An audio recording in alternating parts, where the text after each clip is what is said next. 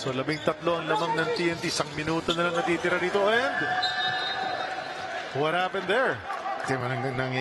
Nagagawa ng magandang full court press. Now, very well timed.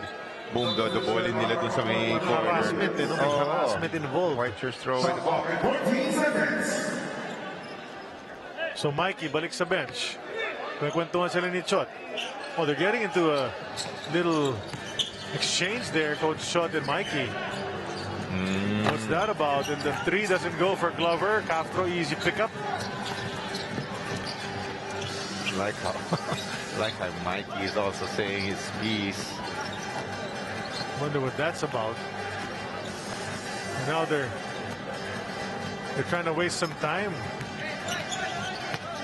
Down to 4. What's Pogoy going to do? Kick it back to Castro. Bahala ka na, Jason. He takes it. That's short. But he gets it right back. The blur just chased it down. Now you see him, now you don't, Yes, my friend.